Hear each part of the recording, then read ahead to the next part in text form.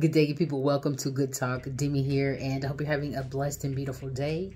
If you don't have the sunshine, make sure to be the sunshine. Definitely do that. So we have our topic today, which is use what you have. Yes, use what you have. Think about David.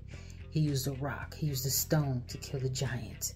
Think about Moses. He used a stick. He used a staff to part the Red Sea. So use what you have. We're going to get right into our top 5 for the tool chest today, starting with number 1, which is you already have what you need. Yes, you have what you need. It is within you. It is inside you. You were born with it. You have what you need. So that's your gift. And next up is number 2, which is multiply that gift. So multiply it. And so if just like me, I use a pencil and a pad. Yes, a pencil and a pad. So I can use that. I can multiply that gift. I can write with it. I can create. I can be creative. I can do things that that a lot of people may not think that they could do with a pencil and a piece of paper. It is it's pretty much a weapon. You know what I'm saying? It is as a weapon, something that you can use to multiply. And so whatever gift you do have, multiply that gift. Now, if you don't know what it is, which brings me to number 3, you don't know what that is, go to the quiet, get in the quiet, be peaceful, get still, and find out what that gift is, what your purpose is. Once you do know that, then you can start to use it, you can start to multiply it. And which brings me to number 4, so the iceberg theory. So when you do have this gift, it can be something like an iceberg. So if you know anything about icebergs, you know, mainly what we always see is the tip of the iceberg, the top, just like a carrot.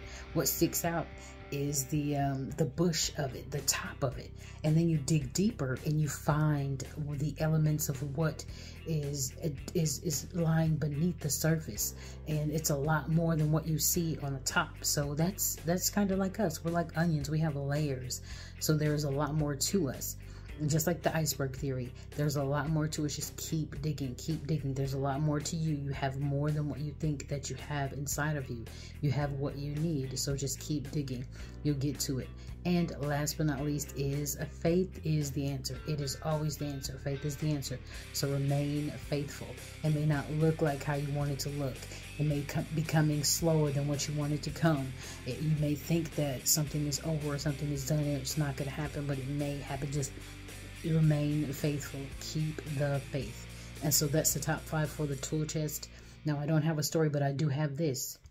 Seasons do change. So keep that in mind. Seasons do change.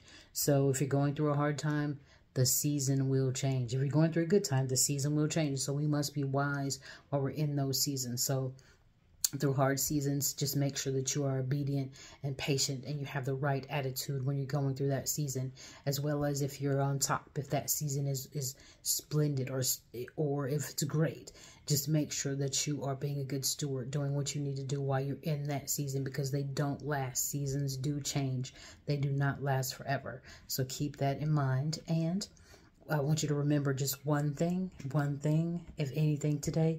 The lion does not walk in the jungle and say that he is a lion, but he will show you though. And we want to thank you for joining us here today on Good Talk. We will talk to you next time. The show is brought to you by Honey Butter Media. Inspire, uplift, transform. Welcome to Good Talk.